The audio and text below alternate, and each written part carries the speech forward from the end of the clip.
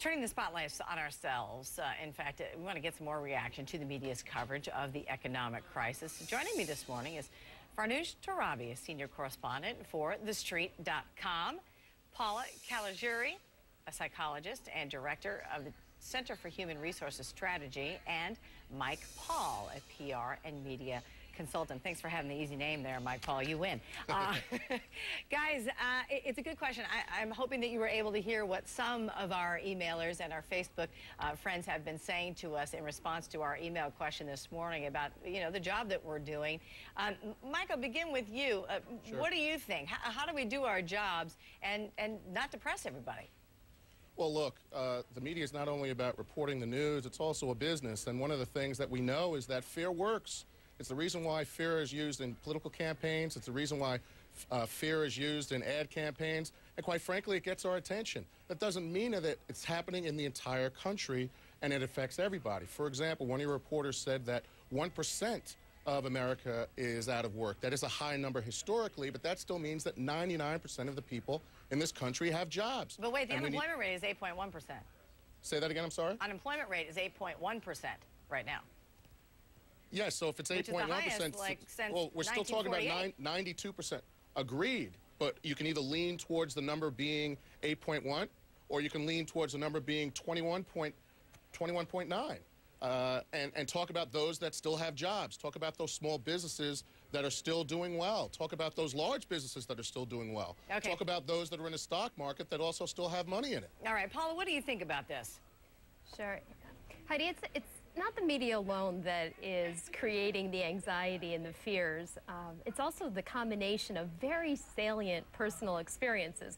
So you could be saying the sky is falling, the sky is falling, the sky is falling, but when we walk outside and a piece of the sky falls on our head, we start to listen to those messages a little more clearly. Yeah, so, it hurts when that happens. Exactly. Yeah, so I mean, we're talking that's really what's creating part of the anxiety. Okay, well, we're talking about 401ks because we hear a lot about that every day. We are listening to our viewers, and we do read those comments very frequently here. Let me ask you, Farnoosh, what's your assessment of the job we've been doing? Well, I think I'd have to agree with your reader who said I give the journalists a B. Heidi, really, to be a true journalist, it's not just running a business, but you have to service your readers and your audience. Fear-mongering, yes, that grabs your reader's attention, but at the end of the day, what value... Panic-mongering was the one that one of the emailers said, yeah. Right. That doesn't service your journalists. You have to provide what is happening. And what is happening is both awful and great. There are stories, heroic stories of people triumphing in this market. Guess what? Our savings rate is up 5%, the most in 14 years. And we are talking about money in an intimate way. And, of course, now because the economy is suffering, we're talking about money. But guess what? I think that when this economy improves, we are going to see a paradigm shift, and our dialogue about money will continue, and that's a very healthy thing. And so Heidi, Go ahead, Mike. I was just going to say, one of the things that we need to have is we need to have more tips as to what they should be doing. For example, should people be buying more food versus going out? Mm-hmm. Or should they feel pressure to go out and help those small restaurants and businesses in their community? Should they be investing in stocks right now, or should they be putting more money into savings? There's a lot of mixed messages out there, and they need more help. Well, people can't watch everything. I mean, we know that, but they certainly can go about doing their research. In fact, we've had a couple of good stories. Mike, take a look at this.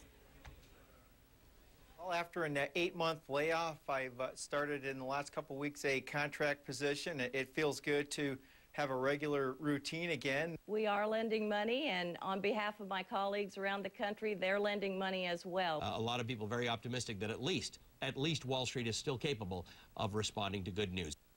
And I know the other night on Larry King Live, Rachel Ray was there, and she was talking about buying up all that chicken when it's on sale, put it in the freezer, and becoming sort of your own frozen food market, if you will. Paula, tell me, what can we do better? What can the media do better? Yeah. I think it would be helpful if we could start providing some diagnostics to allow people to evaluate the situation. For example, yes, unemployment is high, 8.1%. But you know what? 91.9% of us have jobs, and many of those jobs are very stable. So it would be extremely helpful for the media